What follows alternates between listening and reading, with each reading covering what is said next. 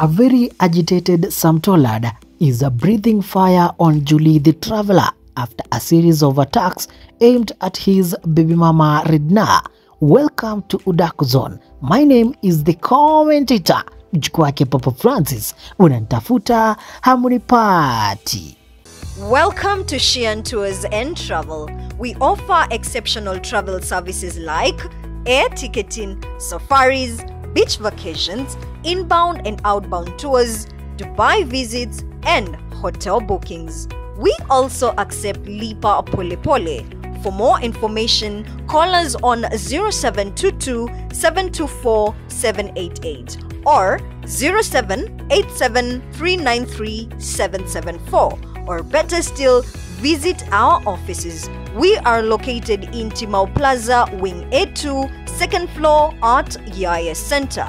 Shian Tours and Travel. Sheer pleasure. The fight between the two ladies started few days ago after Redna did an interview addressing Julie, saying she left Sam for her and also is tired of all the unnecessary drama. According to Redna, things between her and Sam Tollad were moving smoothly before Julie entered the picture and eventually destroyed their marriage beyond repair. I have left Sam. He is all yours now, so kindly take him and leave me alone in your drama, said Redna in the interview. However, this did not settle down well with Julie, who in return has decided to take this to a whole new level, threatening to take Redna to court over defamation. In an angry post made on her Instagram stories, Julie uttered unspeakable insults on Redna, calling her illiterate and a cloud chaser. She wrote, and I quote, "Illiteracy is bad. Una drop out of school upate mimba, uowe celeb ndio upate fame. Wewe na hizo pembe mbili nitakurudisha laini. Just wait. Kazi ni kuishi kwa bedsitters za marafiki. Sasa uko out here being intimidated by self-made millionaires. Ama unadhani nalishwa na views za sympathy." End of quote.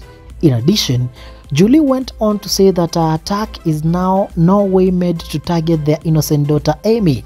Quote, "Just to be clear, statement yangu is in no way intended kutrash mtoi.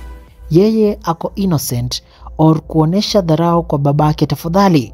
Cha msingi, huyu msichana anikome, ni illiterate and has armed herself with PhD in insecurity and jealousy. Ndio maana kaamua kuniharibia jina, asipokoma, this will be solved in court." End of quote. After seeing this malicious attack on his ex-girlfriend and baby mama, Sam Tollad decided to do something not so many people expected of him. Using his daughter's Instagram page, Tollad posted a picture of his small family alongside Redna and Amy, then followed with a stern warning to Julie the Traveler. Quote, "Stay away from them. You are under no obligation to disrespect and bully them even if we have differences in my family. Wewe ni nani? They will always remain in my heart and I will always love them day by day. I love them so much." End of quote. This post by Sam Tollad served as a big reminder to Julie that despite whatever drama he and Redna have been through, he will always choose them over anything, a clear indication that he still loves his family very much. This comes following Julie's second move to expose her chats with Sam Tollad, from the first message revealing how they used to talk and the Valentine's vacation that really hurt Redna. Sam expressed signs of being depressed on the situation of his family and also being judged by Kenyans as the bad person. This is clearly not something to take lightly, and a section of fans has pleaded to his close friends to try and talk to him before something bad maybe happens. No one wants to see his family break, and in such a scandalous manner.